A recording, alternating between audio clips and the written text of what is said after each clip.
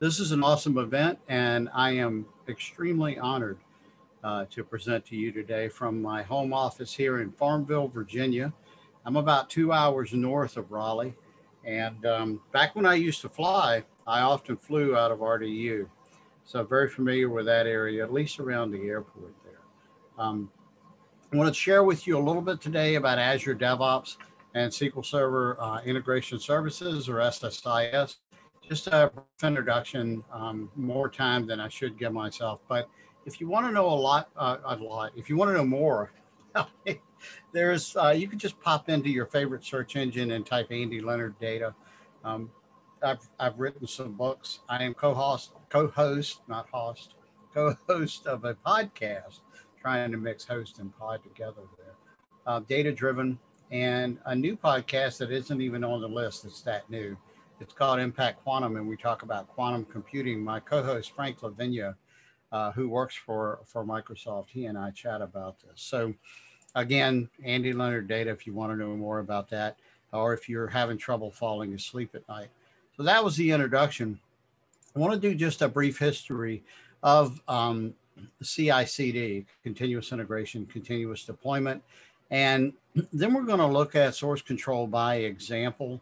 And again, using SQL Server Integration Services, it's more of a business intelligence topic than a software development topic. But the truth is, working with SSIS to do ETL or data engineering or data integration, it is software development. It's a component that plugs right into Visual Studio from Microsoft. And that's a great big clue. And I've been fascinated with this topic for at least 13 years. Really, it's been more than that. I was an MCSD back before .NET came out, and I did most of my work in Visual Basic. I did some early intranet work with InterDev. Anybody remember Microsoft InterDev? I started typing HTML in Notepad. But back when I made the jump into data in the early 2000s, I had just gotten into test-driven development with Visual Basic. I know I was a little behind in that, but fascinating stuff. And I was practicing it. When I first heard about it, it was called fail-first development, and that was perfect for me because I failed all the time. And I kept failing until I got it to work. This is some demo architecture. It's actually a slide from a presentation I did at the PASS Summit in Denver in 2007. It was my first one, and you can see my PowerShell skills haven't improved at all. But back then, I actually took 2 laptops and a router with me. So I'd have a beefy enough presentation machine and kind of a demo machine that I remoted into. Yeah, that's Andy the weird. But this was Team Foundation Server, which was an early predecessor to the what we now have is Azure DevOps. So it kind of migrated to the cloud as tfs.visualstudio.com, and then it became Azure DevOps. When you start applying this to SSIS, we want to merge the software frequently. That's continuous integration.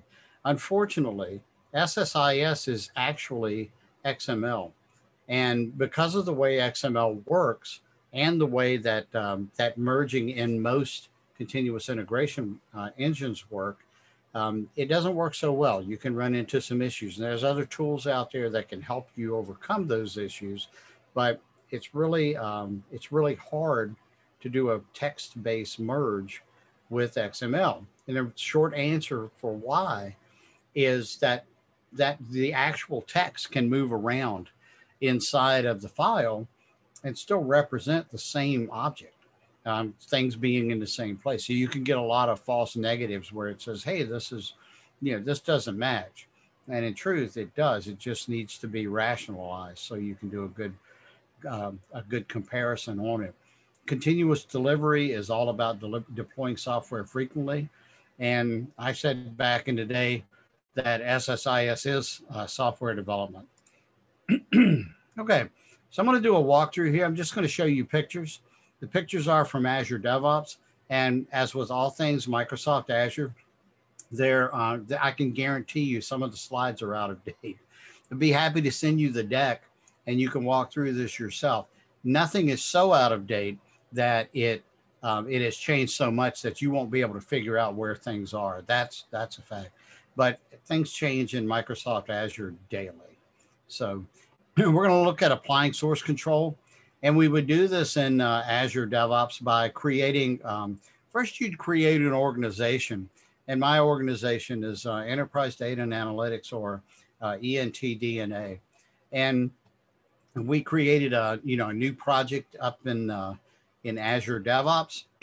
And you can sign up for Azure DevOps. Usually they've got some kind of free deal going on.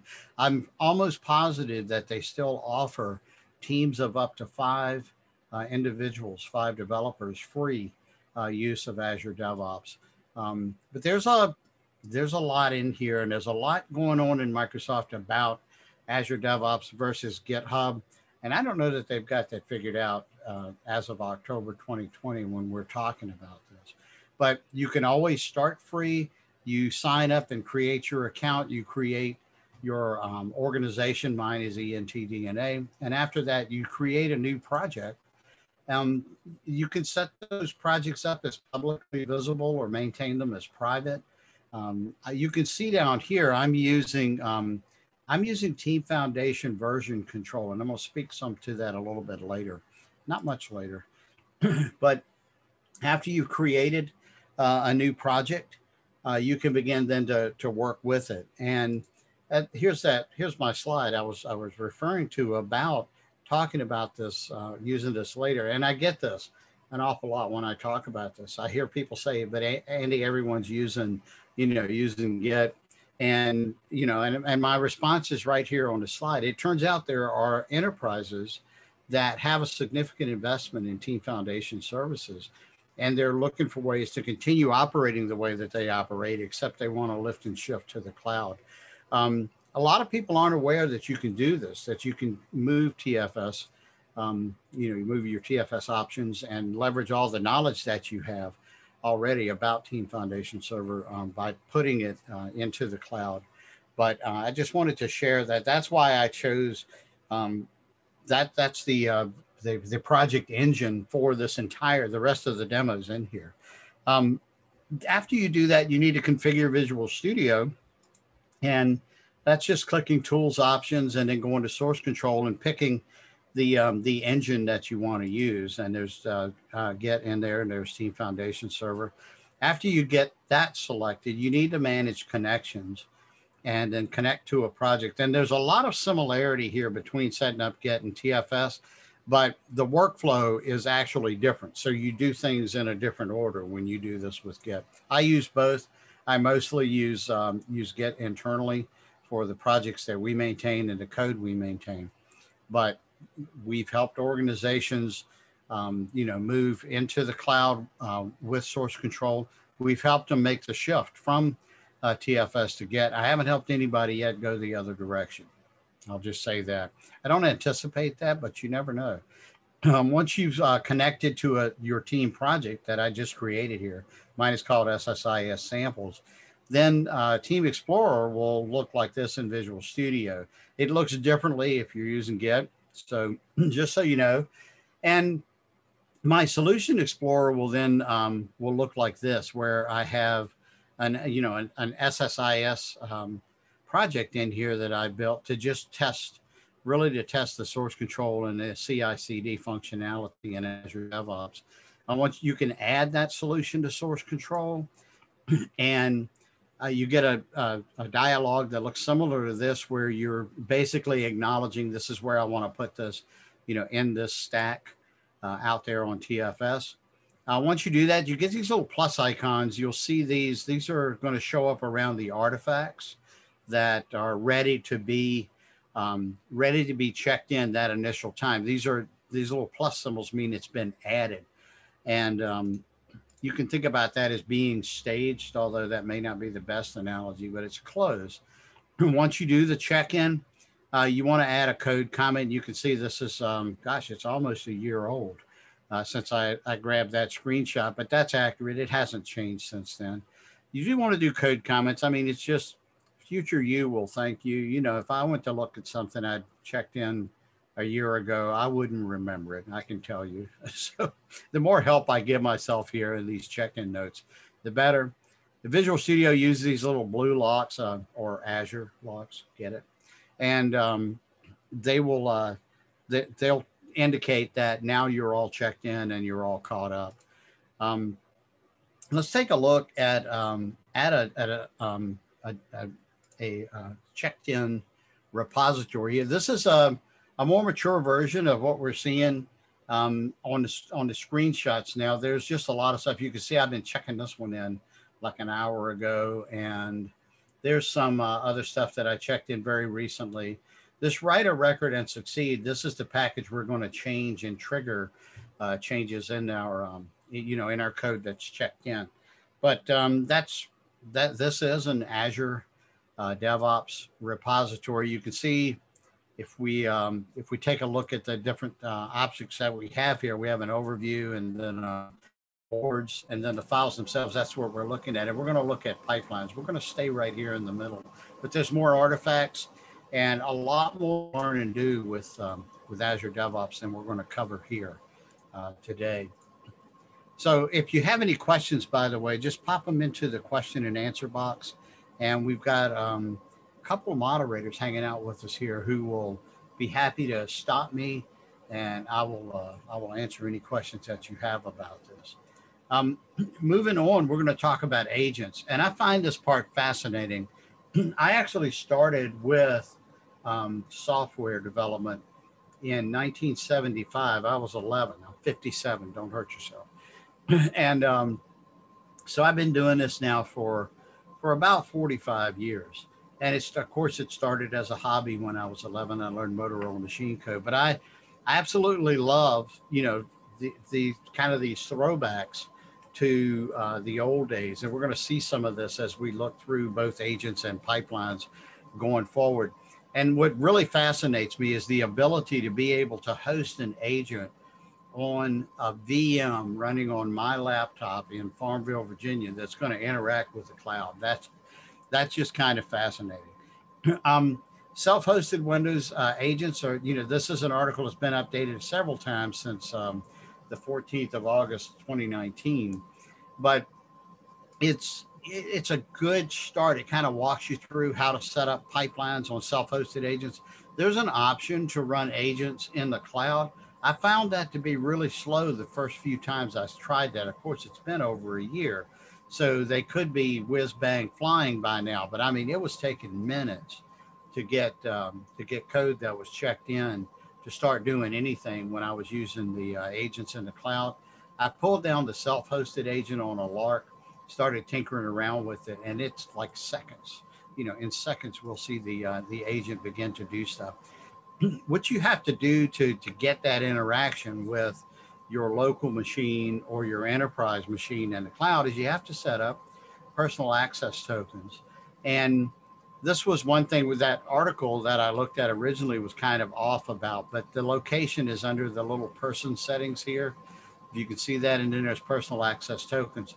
And it's moved, from where it was, obviously, to this. It may have moved again, but you want to set that up. They're not hard to set up. When you first connect in there, you're not going to have any tokens set up, and it's going to prompt you for a new token.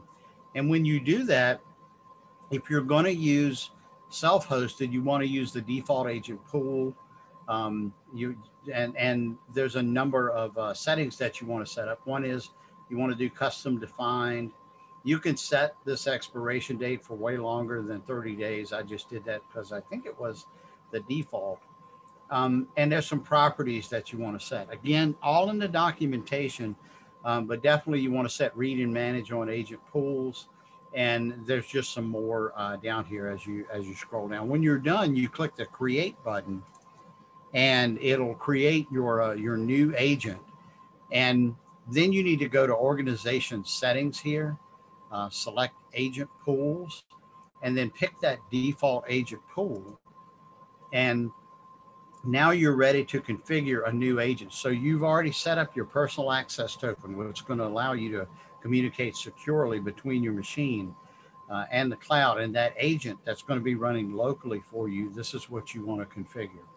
And I got to tell you, this is one of the coolest pieces of code here I've just seen, the coolest little window here. And for Windows or Mac OS or Linux, you can pick this and set these up. So it doesn't matter which platform you're running on. It's platform agnostic. When you download that agent, it actually remembers the name, and it's showing you here in the screenshot. This is PowerShell, of course. So you start running PowerShell, and it's got the name. You see that right there? It starts here, home, $home, downloads, VSTS-agent-win-x64-2.158-0.zip. So it remembers the agent. It's got that configured for you. You're going to download that. It's going to unzip it for you. That's what this command is going to do. It's going to put it on the C drive in the agent folder. And then you're going to run a config command. And then later you'll run run command. But it's all just right here. I just love this integration, right? You click download, you copy this code. There's even a copy link over here that's off the screen. I didn't quite get it in the screenshot, but for each of those PowerShell commands, there's a little copy button. It'll just put it on your clipboard. I chose to run PowerShell from the command prompt because I just did. You can run it however you'd like. I chose it to run the config from here. It first prompts me for that server URL, dev.azure.com, and mine is it's going to be / then your organization name, and so there's mine. And then after that, there's some more stuff. So you can see that server URL is about down, and then your authentication type. It's going to be personal access token, and then you have to when you get that personal access token. I skipped this back when I was there, but you want to, when it shows you the personal access token, you want to copy that and paste it somewhere, because you're never going to be able to get to that again. You'd have to make a new one to follow along. You're going to need to paste it into here. I usually copy it and put it on something like Notepad or Notepad++ or something like that, but you can use anything that'll hold text. Just until you get here, and after this, you really don't need the personal access token anymore. There's agent pools and then an agent name. So here it's coming. The reason it's asking me about Mustang is I'm using a Lenovo P51 S, and that was the Mustang was a model of an aircraft that had that same P51 designation. So that's where that's coming from. Scanning for the capabilities. And finally, it asks a few more questions. Do you want to run the agent as a service? I did not. I want to start it and stop it manually when I'm going to use it. And I could configure auto log on, and I set that to the default of no as well. After you've got everything configured, then you can run it, and it's going to look like it looks here in the screenshot. It's going to finish up starting for jobs, and we're actually going to see that in the next demo here, which is, let's see, here we are. I hope I shut it down. I did. Okay. But if we kind of zoom in here a little bit and just type run, it's a .cmd on Windows, so it's an executable, and it's connecting, and it's scanned to make sure that it was up to date. It connected to the server, and then it'll go listening for jobs as soon as that connection is complete. So there we are. And that's great, great big fancy schmancy demo, right? The good stuff's coming, I promise. This isn't bad, but there's better stuff coming. And finally, we get to pipelines. So Azure pipelines are kind of cool. There's all sorts of tools out there that's been out there before Azure came up with this kind of automation and pipeline thinking. And they're also cool. I'm just straight up. It's just a neat way to look at this. And we're going to walk through the configuration of this step by step. And what we see is in that menu we were just looking at, we're focusing on repos and pipelines. You want to click on pipelines and then click new, and then click a new build pipeline. Now, I want to pause here and just let you know, if you're using Azure DevOps right now, you're going to be using it a little differently than the way I am. The reason that I'm going through this way is if I can get you into a pipeline, then, from zero into a pipeline, that's enough. And in fact, I know it's a lot because I help customers do this. And this is exactly how we start. Later, we go into things like artifacts and automated tests and stuff like that. But we start with exactly what I'm sharing with you here. And that's why I'm sharing this with you. I want to get you from perhaps no source control, which I still encounter in 2020. And because people don't know how to use it, not everybody does. There was a time when I didn't know how to use source control, and it was a long, long time ago, but I had to learn as well. Don't be intimidated by that. Everybody, I believe, is doing the best that they can. So when I go help people, and I love helping people, I just try to get them up to this point to start with. And as you can see, we're going to do this in a little more than an hour. And if we can get you to here, then from here, we can take you on to the more advanced topics of artifacts and test plans and the whole 9 yards. But you can actually manually do those steps where you do deployments and you do testing, but you have to do it in a more manual way than is typical in engines like Azure DevOps. And then, like I said, there's other engines out there as well. I'm not as familiar with those other engines, but I've worked with teams that are, and I believe you could probably do exactly what I'm about to do here in this less than optimal way, kind of just getting started way in those engines as well. So I could be wrong, but because I don't know those other engines as well. Once you click on a new build pipeline, it actually asks you, where's your code? And you have to kind of answer. It seems like the same question twice. It's first going to ask you, where's your code? I'm in Team Foundation version control. And it's asking me for a source. And here it is, selecting Team Foundation version control again. But after I've got this set up and my server path defined and everything, I can click continue. And I can select a template or just build a nice empty job here. I'm going to go with an empty job. And now it starts asking me about that agent pool stuff. How are you going to run the job? You need an agent to run these pipelines. So how are you going to do it? Where is your agent? And I am in the default agent pool.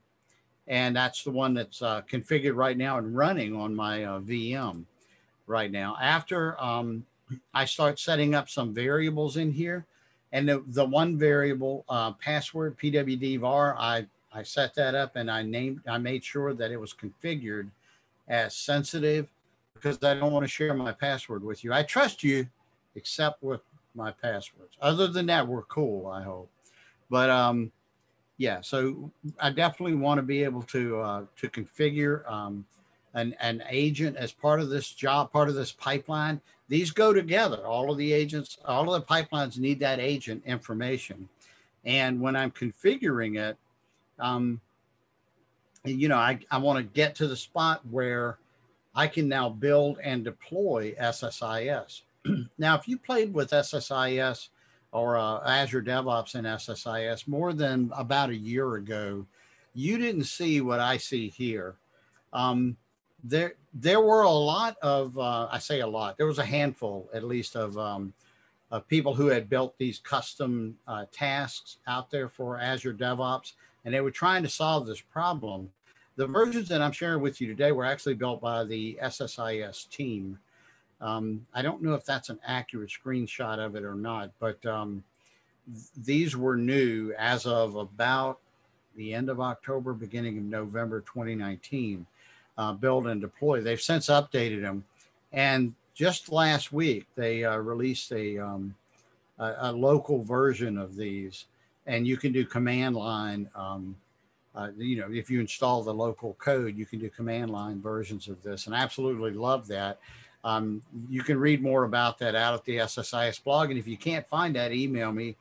They moved it about a year ago as well, and I'd be happy to share it with you. But these tasks, the new build and the new deploy task, the way you get to those is you click on the add tasks and then search for SSIS.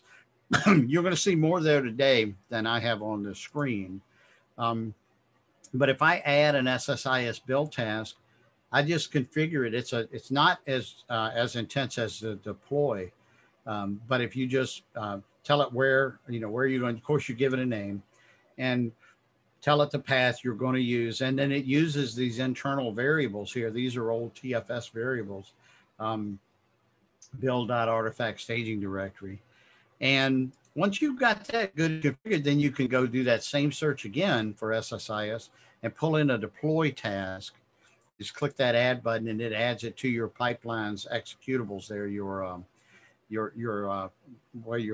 pipelines artifact.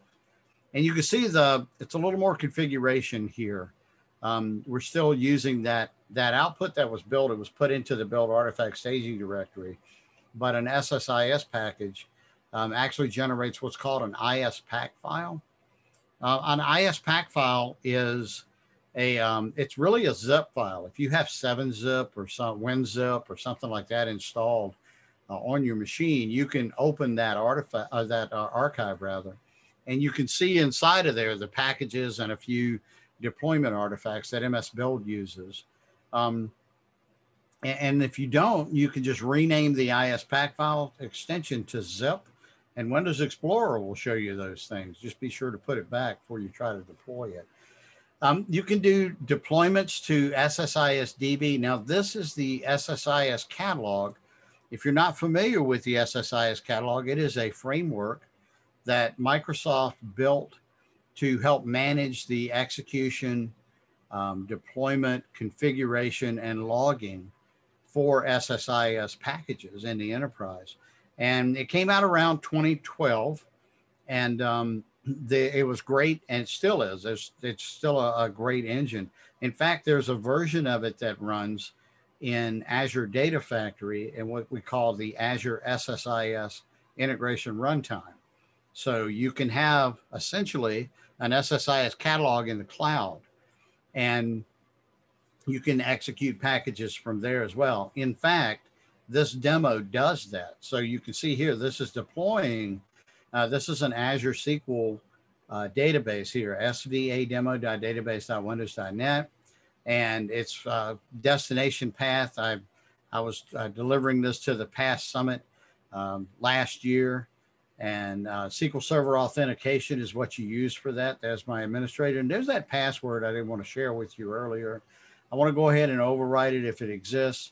If there's an error, I don't want to keep going. I want to stop. But I love that fault tolerance setting, right? I can say if this one fails, this pipeline, just keep going. There's another one out there, and you can just pick that one up and, and do what you need to do. And we can see an example of that, of executing this build. If I pop up here to Azure DevOps, and let's see, let's go to the pipelines here and take a look. You can see I've got 4 pipelines out here. I'm going to start with this one numbered 0 because I'm an engineer and we number things at 0. If I go to the editor here, we can see how this begins to get built. At least the pieces we just talked about. We can see a couple of things here. We'll first pop over to variables, and then we'll make our way back to this. And let's see, we have 3 children at home who are using the internet here for remote school. So sometimes the junior engineers suck up all the bandwidth here, but we're definitely loading. I've noticed too, when I present, it's not in its happy place. I'm going to give it about 2 more seconds and then click refresh. All right, it heard me and it decided, okay, I'm going to go do what Andy said. So let's look at variables first, because that's what we looked at in the on the slides here. And there's that PWD for password var, PWD var, some other variables that are in here that we can turn on. System debug, if you turn that on, set that to true, it'll add a bunch of what I lovingly call purple text. It's probably closer to magenta, but when I was a kid, we could only afford the 8 crayon Crayola box, so it's purple. And we would, you could see all that, and it easily doubles the amount of information flowing by in the screen. I absolutely love these little screens that we're going to see here in just a minute, but we're not going to turn that on. I rarely use that. I do use it sometimes for troubleshooting because sometimes I've done something dumb, and sometimes there's work going on under, behind the scenes, under the hood, and something squirrely is happening. That happened to me today. In fact, I do a lot of live streaming. I do about one a day now. I'm Andy, and I am a streamer. Yeah. So you can catch me over at twitch.tv/Andy Leonard if you want to know more about that.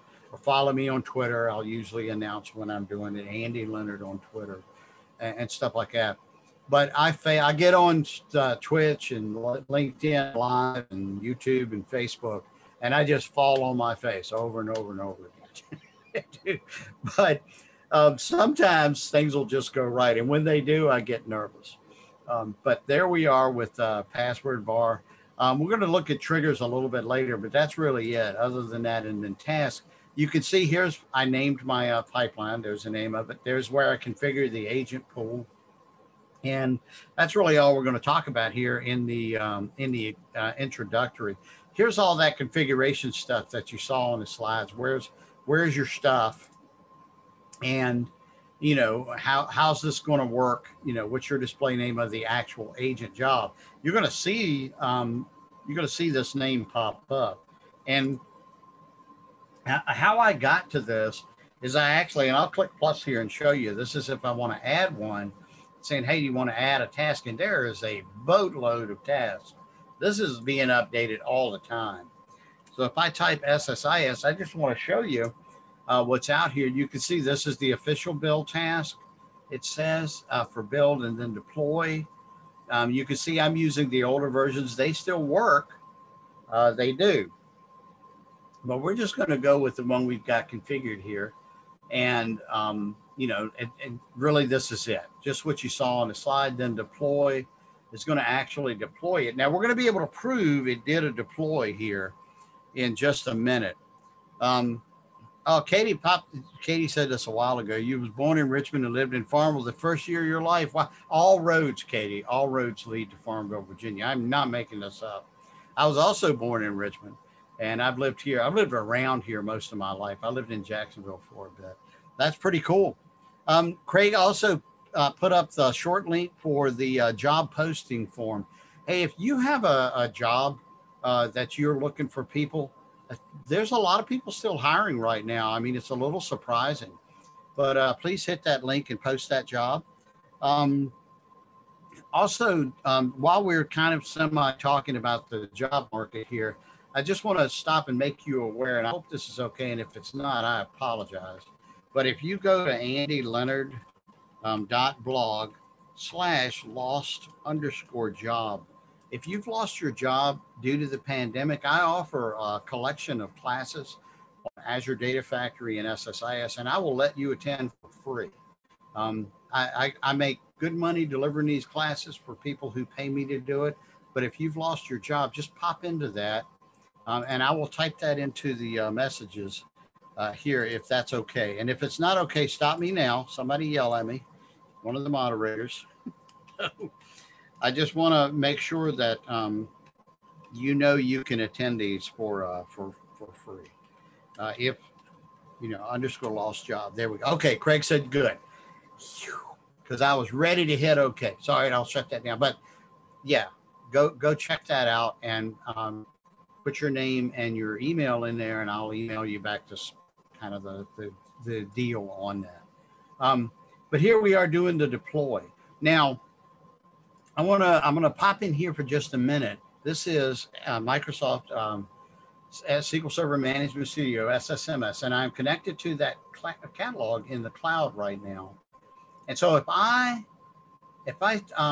go back over here and I click Q, it's going to ask me, what do you want to use?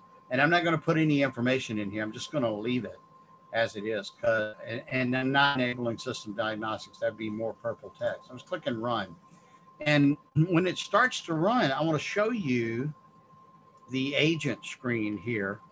So now it's telling me that, oh, wow, something bad happened, but it reconnected and it went now to build and deploy. I'll bet you while I was spinning there was a problem. The two cans and a string between me and the and the network connection may have been gone. So it's running. And I just absolutely love this. If we click on this, we can see it running. I love these screens in here. I know, I'm old. I just do. I think this is the coolest thing ever. And you see it's kind of ticking away there, updating about every second. And it's gotten down to this part. So it checked out the SSIS samples, it's building, and it's deploying now. And once it gets done deploying, it'll take about a minute or so. It'll finish deploying out to my test instance. And we're going to go look at that and go see how this works. And up here in the help, by the way, they mentioned another task, SSIS catalog configuration task. I haven't played with that yet, but I've got this folder on this laptop here that has about 100 little note files in it. And the folder's named Primordial Blogs. I'm behind. I need to get in there and get all of that together. But it's actually doing the deployment now to our server. And once it's finished, hopefully it'll come out and say, okay. And I don't know if you can hear my system sounds or not, but I'll get an email probably about 30 seconds after that. And that email will tell me the build and deploy, 0 build and deploy succeeded. So it's like right now, it doesn't look like it's doing anything, but I promise you behind the scenes, there's magic happening up there in the cloud and the agent is driving it, the local agent. I love that. So I said about a minute. It's proving me wrong here, but it's still running the deployment. I promise you it is. Let's see. Come on now. There was years ago, I'm wiggling the mouse. It's kind of a joke. Years ago, I saw a solution that somebody had posted in a forum about reporting services, Microsoft SQL Server reporting services. And they said they said, if you wiggle the mouse over something, it would, okay. I don't think that was accurate, but I do that kind of as an inside joke. I'll wiggle the mouse over. So eventually here, it's going to finish the deployment and it's going to be pretty happy. I'd love to show you that. So I'm kind of stalling here, talking to fill in the space. Hope you don't mind. But again, I like these screens. You can also, we can go back and see what we missed while we're waiting. All of this build version stuff. And I know I'm not zoomed in. I'll zoom in so you can see it, but it's really exciting stuff, right? Not so much, but a lot of stuff we've been using for years, kind of behind the scenes to get stuff going. So there was the finished building SSIS, and it's actually a permalink to this. I don't know if that's new or not, or maybe I just never noticed. Up here to the checkout part, which is really short, checking out the samples and a permalink to that. I'm gonna click that. I'm gonna right clicking. Let's see if we can go there. Doesn't look like we can. What happens if we just click the link? What happens? Oh, it copies it to the clipboard. Okay. We'll explore a little bit here while I'm killing time waiting for that thing to finish. That's kind of cool. Okay, so it took me right back to that run log. So we're in the same spot. Probably running 2 of them is really, really helpful. Not so much. All right, finish. Oh, that was the other thing. All right, come on down here and get to finish. I'm wiggling my mouse. Come on. All right, I don't understand why that's taking so long. It may be that it's getting ready to fail. That could happen. There could be, it looked like it for at least a while there, I had a network blip we saw before, Agent Connect error. I don't know, not sure what's going on here, but we'll let this cook. And we're going to go back over here and talk about yet a bonus piece. Yes, there's a bonus. But wait, there's more, or there's one more thing. I love Columbo. And I think Steve Jobs did that too. I'm dating myself, aren't I? Okay. So we're going to look at doing what the cool kids get to do. The people who develop JavaScript and Node, who work with JSON a lot. My friend Kevin Hazard calls JSON hipster XML. I got to agree with Kevin. I think he's got a point, but if he wears a loose fitting hat, no one notices. Kidding. Kevin's my brother from another mother. I want to be able to do the same thing. I've wanted this forever, since back in 2007 when I was trying to check in code and do that. And I found ways to do it. It was not pretty, but it worked. Now we've got some options here. We can actually do this inside of Azure DevOps. So when we check in the code, we can run test executions here. I've got a little framework here that executes SSIS for me. So I'm going to talk about that for just a minute while we're talking about it. And then I'm going to use PowerShell to test the results of that execution. So as we're walking through here, just a little bit about the Framework Community Edition. This, if you want to know more about this, ask me, but it's free and it's open source. So I'll share that much with you right now. But if you right click an SSIS package in a catalog and click execute, it'll open up this window, execute package, and then you can just script it. And when you script it, you end up with a script that looks like this. Now, this is as old as software is. This is really a 3-step process. It creates an intent to execute. The execution ID is output from that stored procedure. And this is an SSIS DB stored procedure here. Then it configures the intent. There's the execution ID being passed into one configuration call. Usually there's more than one here, but there's at least, usually there's at least one. And then you start the execution. So create the intent, configure the intent, and then execute the intent. That's been around forever. And I won't go into all of the reasons why I got really excited when I saw this, but the short version is I wanted to be able to find a way to be running an SSIS package in the catalog in this location.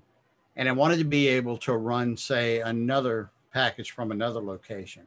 And that's not native. Okay. It turns out that's a little tricky. But when I saw this, when I scripted this, my locations are governed by two hierarchical structures here, the folder name and the project name. I can execute any package in the same SSIS project that's deployed to the same folder.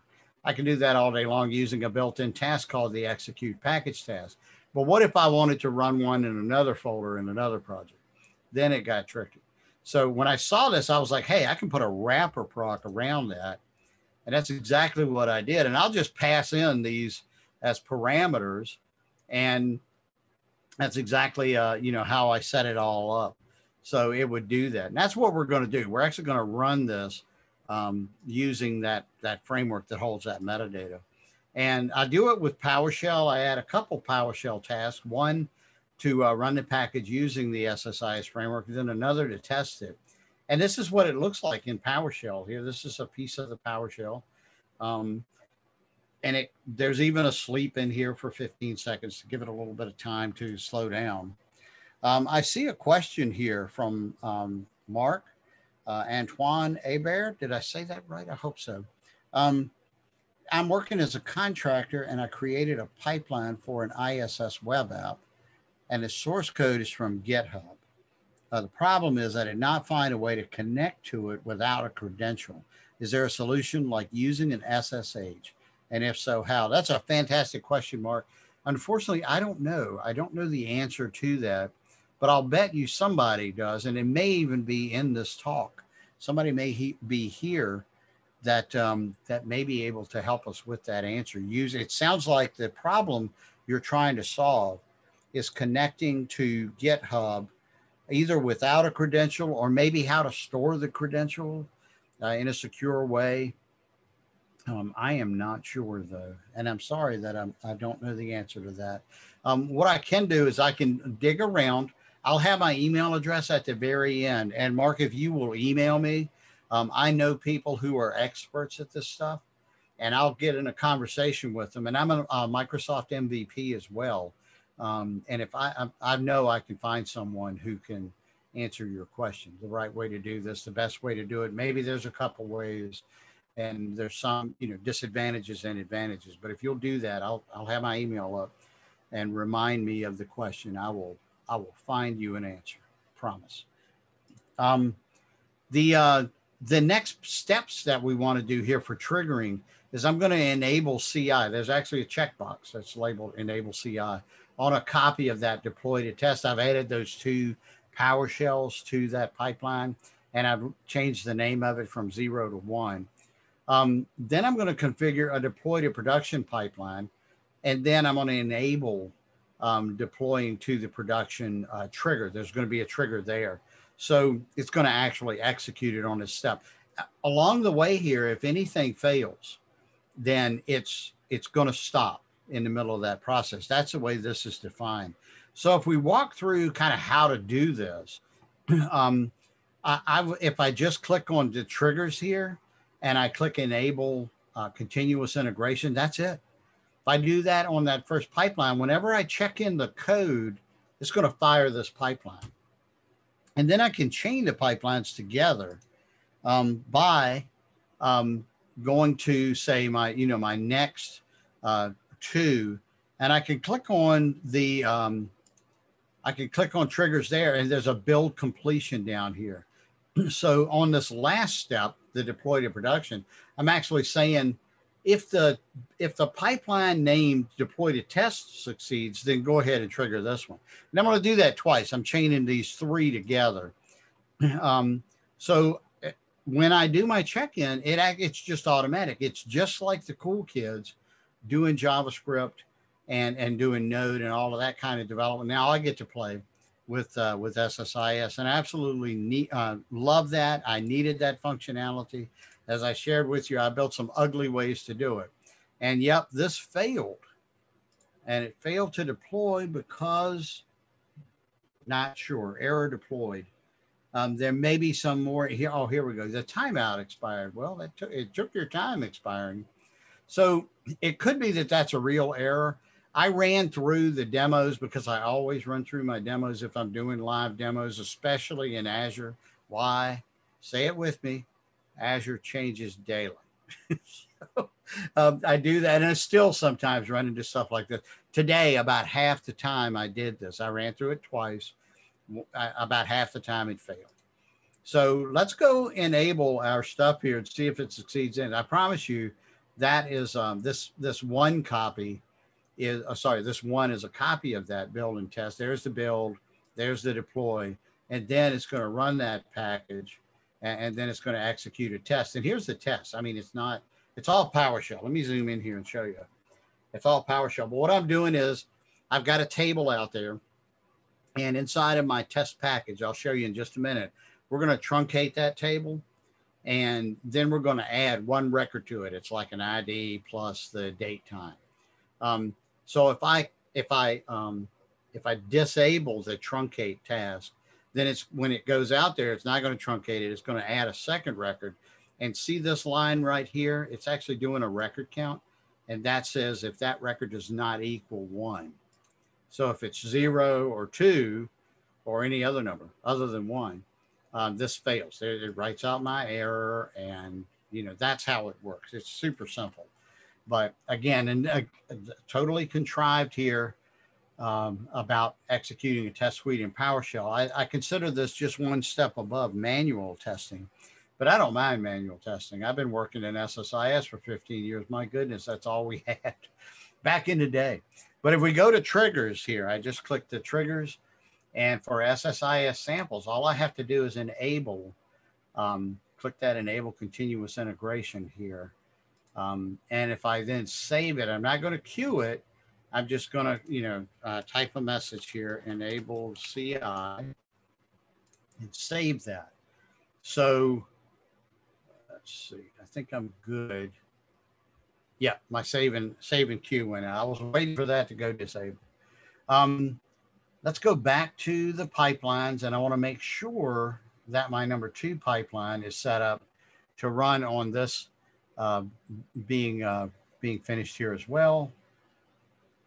And I don't believe you're loading. I think you're just showing me a little spinny animated GIF there and not really loading. I don't think you're doing anything. I think there we go. I think the junior engineers are having a lot of fun playing some Fortnite thingy or raid. I'm not cool anymore. So I'm not going to enable continuous integration here on number 2. Instead, I'm going to click add, and it's going to give me the ability to pick a triggering build. I'm going to pick number 1 and then save that. And I hope the kids are actually having a big time. I do. I love them all to pieces. They're cool kids. I can't believe I had anything to do with them. They're that cool. Let's see, another place we can edit is just from here. I'm going to just double check the trigger on 3, and there it is, deploy to production. So that's the second one, number 2. All right, we are ready. Let's go back and look at pipelines again. Let's get our agent kind of set up here so we can see that, get it in a good spot. I'm not going to need Management Studio, really. I mean, I could use it, but I don't need it. And I'm going to open up my SSIS package here. I've got Team Explorer kind of floating around out here. And so I'm doing that so you can see when I right click and disable this truncate to target, I can then put in a message. Did you know it was 2020, 1020? Did you know that? How weird is that? Like 10 days ago, it was 2020, 1010. I posted that on Twitter. Somebody replied, why didn't you share this at 5:05 a.m.? And I was like, you got me. I was up. I'm an early riser. And this, I'm going to assert failure here on this one. Why? Because there should be 2 records in there because I'm not truncating. And so when I check this in, I should have saved it first. It's going to do the check-in and give me a message, success or failure. And that's taking a little longer than it should. Okay, that worked.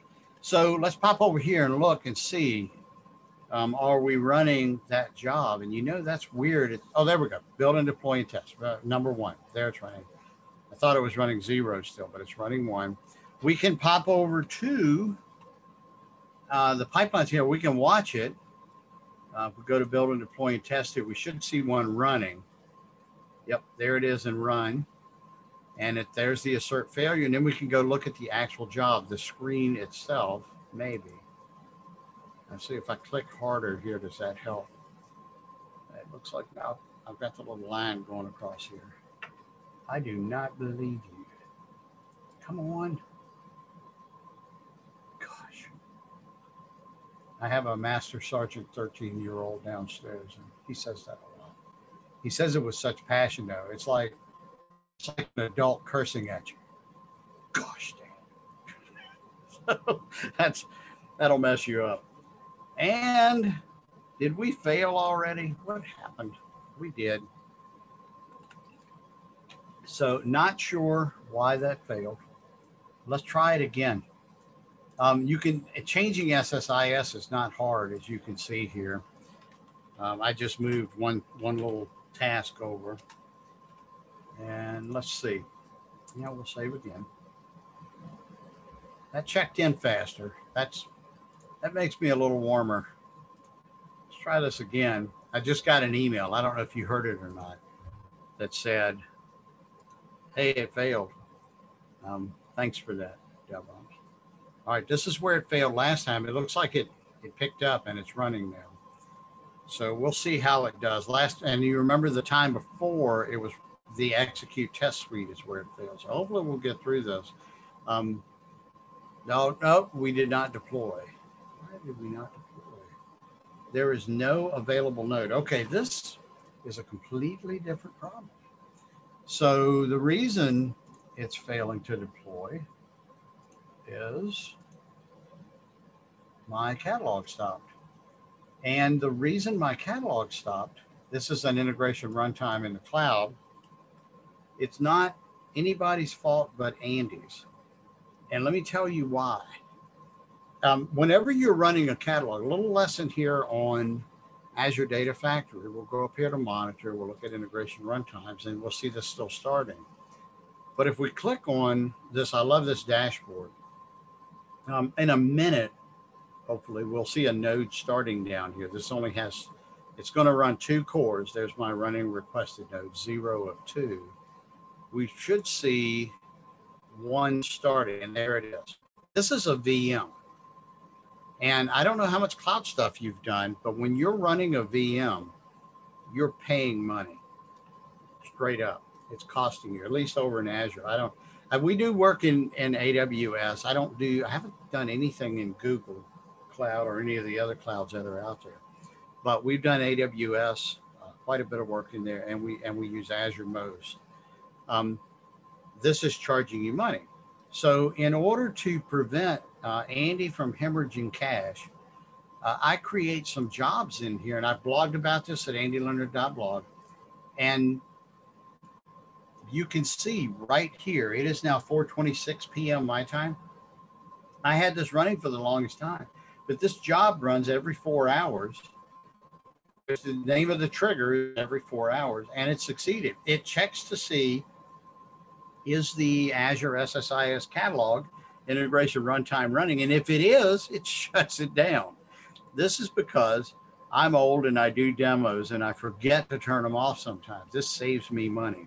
It also embarrasses me a little bit when I do this. And while we're here talking about it, let's just take a look at how it does that. So IR ops, here's the stop Azure SSIS, because if it starts really fast, it's going to take about 5 minutes.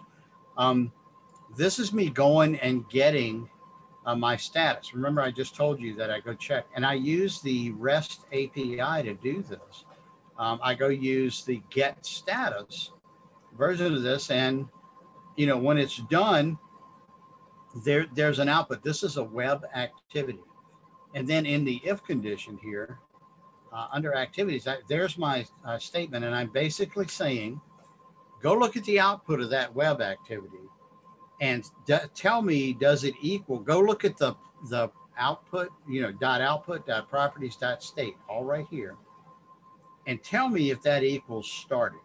And if it's true, if it's false, I don't do anything. If it's not started, I just stop. There's no false activities here. But if it's true, then I go up here and I use another call to the REST API to stop the integration services catalog, the Azure SSIS integration runtime. And that is exactly what happened a few minutes ago. And that's why we had this lovely discussion about how these work. And now it's running. I did that on purpose. That never happens. So everything worked like I wanted it to. All right, let's run through. And this, by the way, is the last demo. So let's again move this just a little bit. Yep, I did enough there to check it in. Assert, failed, 3, check in. Yep, save everything. Checked in fast, that's a good sign. Let's go look at our pipelines. Let's go back to build, deploy, and test.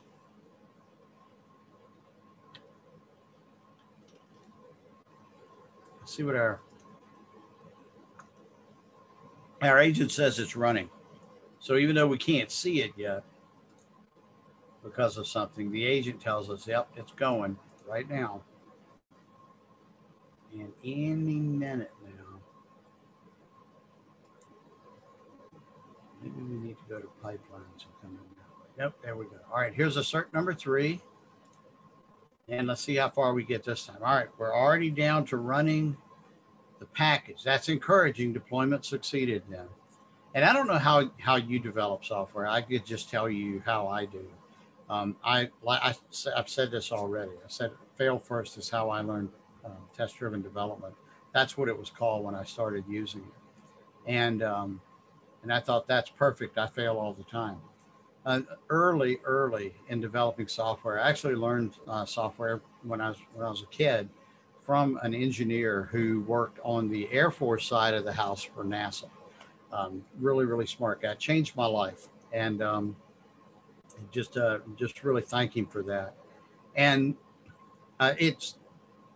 he shared with me early on, you need to divorce the emotion of failing away from the actual failure itself. You need to look at it as a step in the right direction. And he just reinforced that as he was teaching me Motorola machine code first, and then BASIC.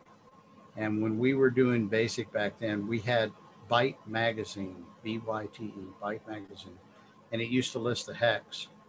So we didn't have any persistent storage, so we type hex commands for about 45 minutes or so. And then if we did it all right, everything would work. So we had a failure, but remember the name of our job. What was our job called? Anybody? Anybody? Bueller? Our job was named Assert Failed, number 3. Why did it fail? Because there were 2 records found. I think it actually told us that in the message that came out. So groovy, let's go fix that and have it succeed, because this is the way software is normally, for me, I'll say, for maybe you get it right the first time every time. There's Teslas out there who think it up and build it and it works. I'm more of the Edison type, 1% inspiration, 99% perspiration. Edison succeeded because he was stubborn. Okay, assert success. Let's call this one 1. Let's just start. I've got a message. Microsoft MSFTP status shows degradation of core services. My pipelines are running slow as well. Okay, thank you, David, for that. Craig said maybe try clicking on it many times. I did that, David. So great minds. We're right here, brother. All right, let's try this one more time. Let's see if we get this going. And so let's watch. Oh, did I not do something? Oh, no, there it goes. Okay. So I didn't know if I forgot. So now it's running in the agent. We can see that. That's what just started here. And let's go to back over here and see if we've got another one in here. So load one new run. So it doesn't always show up, right? So let's load the new run. And that's running, assert success 1. Let's zoom in here and go to the job itself. That's good to know, David, that the services are degraded. So that makes me feel better. So that means somebody's having a really bad day. I'm not a fan of others having really bad days. So the package is running now, and we enabled an execute SQL task that executes a truncate that table before another execute SQL task that adds that 1 row to it, right? So it should truncate the table first, leave us with 0 rows, insert a row, leave us with 1 row. And so when we execute the test suite, what we should get is success, because it's all it's tested for is, does it not equal 1? If it does not equal 1, the row count in there, then it's going to give us an error. I tried, I was laughing at Craig's message. Oh, Tony asked, what is my Twitch channel? So while I'm going to zoom out here while that's running, and I will type in the answer. TP/Andy. I have to spell my name correctly, and that's a challenge sometimes. There I am. And I pop on there. This week I'm actually going every day at 11 a.m. Eastern. I made a commitment to do that. Okay, the test suite finished and succeeded. And what this means is, and I don't know if you just saw it because it's so hard to see on this zoomed out screen here, but it just started. It just gave me the success, and it's about to start number 2. There it goes. Glad we caught that. I did that on purpose. You know me well enough now already to know that I'm running on good faith. And this is interesting. Oh, there it goes. There's that message. I just saw that. There it is. You were right, David. I didn't doubt you. Pipelines in your region may be impacted by a live site incident. Check the status here. I'm not going to do that. I'm just going to kind of watch it. It looks like it actually ran pretty quickly. My guess is the reporting was playing catch up. It looks like it's okay. Everything looks good. So it just deployed it to production. I mentioned DILM Suite in passing. That's where you can get the free and open source version of the SSIS catalog that I'm using in here. We should be firing 3 here in just a minute. There we go. Load one new run. One of the other free products that's out there is called SSIS Framework Browser. If you've worked with SSIS in the catalog inside of SSMS, it's cool. You've got just about everything you need in there. And since I've had some connects and disconnects, this could take a while. We'll just let that go. But what we will find is that there was not, prior to this, there was nothing in my production test DevOps folder, DevOps prod, and now it's been deployed. So there it is. There's the test SSIS project and all of this. And this is the package that it's actually running here. Again, this is free. I got to get this out there. I'm in 9.5 out there, 0.9.5, but that needs to get out there pretty quickly. And let's see how we're doing. Looks like we're still running. And in here in this demo, I go and manually clean up some framework metadata. Frameworks are awesome. Any kind of automation, especially metadata driven automation, is awesome, but it creates this whole other problem, right? And I'm not going to lie to you, I'm an engineer. It's now you have to manage the metadata. So I've got some other talks about that. In fact, I did one recently. I did a stream recently, and I put the I put it on my blog on andyleonard.blog. If you want to search that, it's called BIML stream. BIML, Business Intelligence Markup Language. That's a way to manage the metadata piece, and it's a code generation tool. BIML is for SSIS. So you can learn more about that, and you can automate it as well to not only generate a bunch of SSIS packages really, really quickly. One of my anecdotes is I did 10.5 months of work in 3.5 days, and the reason it took me that long is I had never even heard of the database engine called Progress. I thought the architect, when she called me, was mispronouncing Postgres, and it didn't matter. I didn't know enough about either of those. I'd never done BIML against or SSIS against any of those. I'm the worst salesperson ever. She hired me anyway. It took me a couple days, roughly, to figure out where the metadata is, because there's no information schema, which is where we get all our metadata. We need all of that to generate SSIS packages. It took me a couple of days to figure that out. It's there, it's just not in information schema. All right. I don't know if you can hear the dings in the background. We just finished up and succeeded that last build. If we go look at pipelines here, we can see that it ran them in this order. It's kind of the last first here. So it's showing me that, and this was on check-in. That's what I love about this, right? I checked in the code and I was hands off. All I was doing was watching little boxes and consoles in there, which I love watching. But it built it, deployed it to my test instance, and then tested it. That all succeeded. Remember, the first time we did that, it failed by design this time. And then we deployed to production, which is just, in this case, it's just another folder on the same catalog, and I would never do this automated. While I say that, I'd love to get to the spot where I had the confidence to deploy to actual production automated, but there would be a lot of tests in there. And even then, it would probably take me a long time before I felt confident enough to deploy. Now I could bump it up through the stack.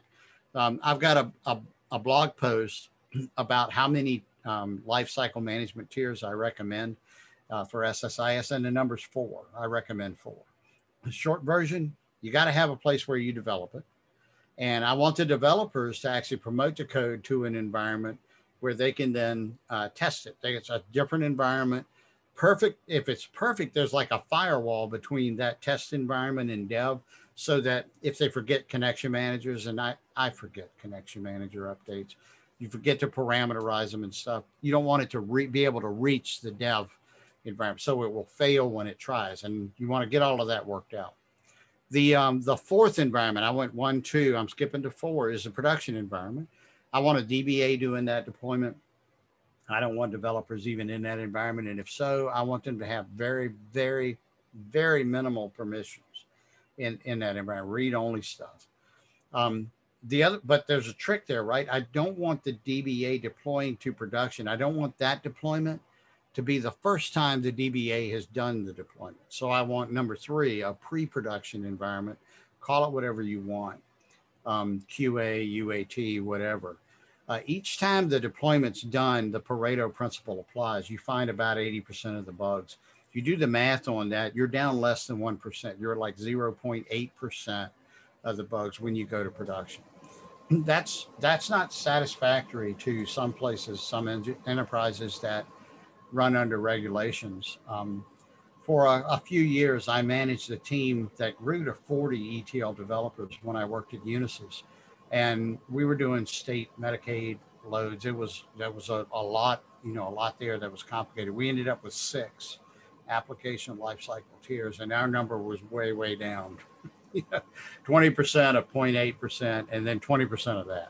So yeah, and it was about right. It bore out as we did the math on that. But even manually testing it, we didn't have anything like this. We had something kind of kludged together with thumbtacks and chewing gum and duct tape. But we did the best we could with what we had. And I know for a fact, every software developer I know is doing the exact same thing. So don't despise that, right? Don't despise little beginnings. Do what you know and then keep learning. You're here. I'm preaching to the choir. But that's kind of combining these agents plus Azure DevOps to do something that was really hard before. Absolutely love that we can do this now here. And it brings me to the end of my my presentation here. I'd be happy to answer any questions. I'll stick around till y'all run me off. If you'd like to learn more about me, and there's some personal stuff on here too, go to andyleonard.blog/learn-more. And if I can help in any way, here's my email address, and I'll just leave this sitting up here for the next little bit while I thank profusely the moderators who stuck in here with me through all this. I really appreciate y'all, and thank you, the people who attended, for hanging in here with me. Thanks a bunch. Oh, thank you for that. I believe that is the end of all things open programming, unless I missed something on the schedule. Okay, cool. Thanks, Katie, and thanks, Craig. Appreciate y'all.